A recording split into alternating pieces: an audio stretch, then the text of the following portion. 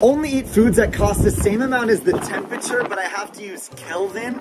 The high today is 11 degrees Celsius. So I have to add that to 273.15. This means I have $284.15 to spend today. To begin, I had the most expensive latte and bagel I could find in New York City. I debated having a fancy meal, but I thought it would be more fun to buy some random strangers some food. Okay, I might have channeled my inner Oprah a little too hard because I've already spent $232 on other people's food and it's only 1 p.m. So I only have $15.71 left for the entire day. And I spent $11.71 on my lunch. Okay, I only have $4 left for dinner, so I'm gonna go get some tacos. Now it looks like the forecast in my bank account is asking for a break.